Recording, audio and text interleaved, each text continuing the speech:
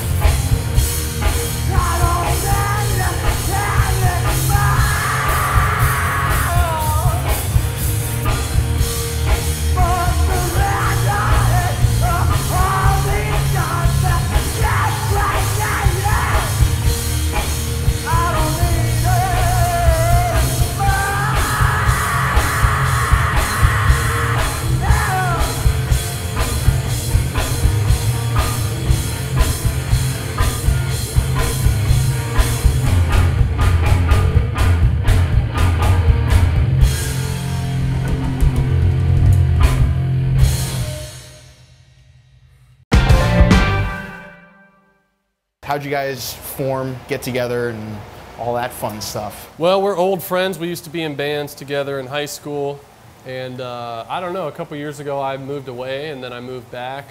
And then just kind of looking for people to play with. And we knew each other. We were already in a band. And yeah, we had that. We had like a good dynamic. Like we've been playing together for over a decade. Like it was back in the, back in the high school days. So we already had that. We developed a lot of stuff together, musicianship wise, just what we like to do, how we do stuff. So it's easy. Just the whole two-piece thing too. We were like, yeah, me and you, we can just do it. It'll be easy. So that's kind of how. Which it very much is. Yeah. As compared to like pretty much every band around here is one of these 3, 4, 5 member. Yeah, like the formal setup. Yeah, there are very few. There are a couple of two-piece bands. Real big fan of the whole two-piece aesthetic. By the way. Yeah, we're definitely going to talk about that. Yeah. But like it just, I feel that anyone who I've talked to about that kind of scenario, like when you're in a larger band, they find that it's like a whole hassle trying to find time to practice where everybody, especially like when you're getting a little bit older, like when you're younger and you don't have shit to do, then sure, that's one thing. But like when you're getting like towards your 30s, it's like, and now you have a job or a family, you have kids or whatnot. So it's a series of situations that we've kind of avoided. Yes. What comes to mind when you think of, a standard two-piece act anymore? I think it's just like more bare bones. Like it's like you're doing it, you got 2 people, and then with us, we hear, from time to time, it's like, wow, you're only 2 people, wow.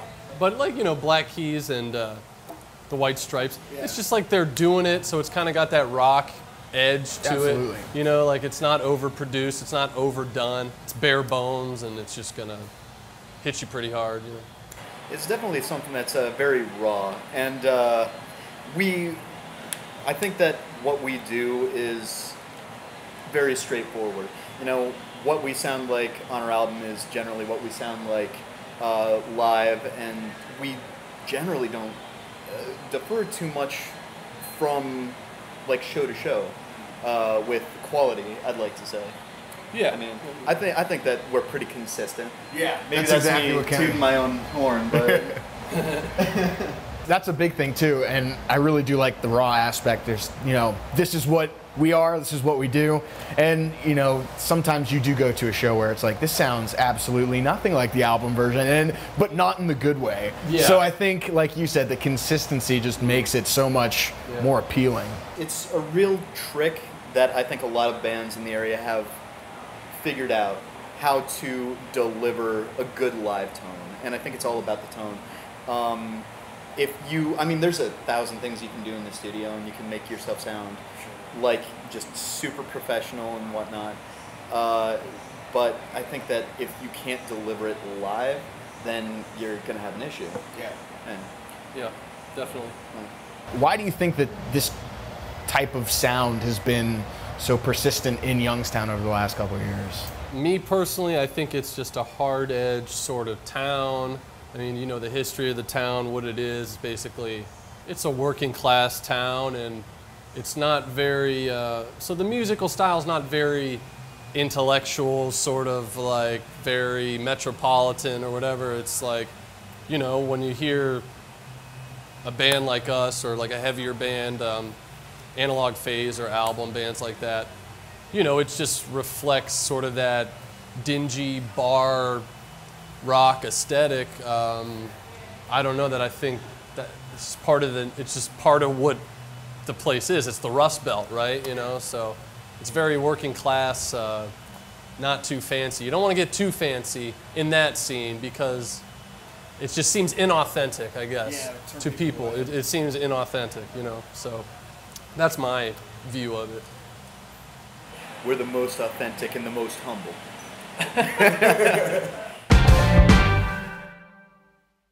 That's our show. I want to thank Knife Fighters for talking to us and playing for us. As always, I want to thank Suzie's Dogs and Drafts downtown location for letting us shoot there, and thank you for watching.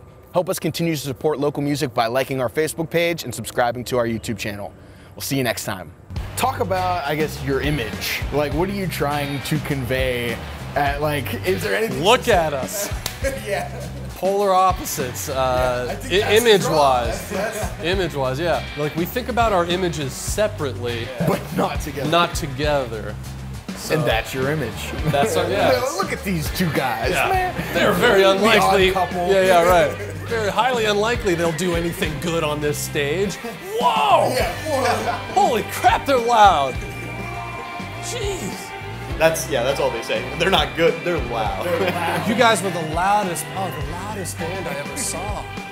Thank you. How'd you like the songs? Oh, so loud.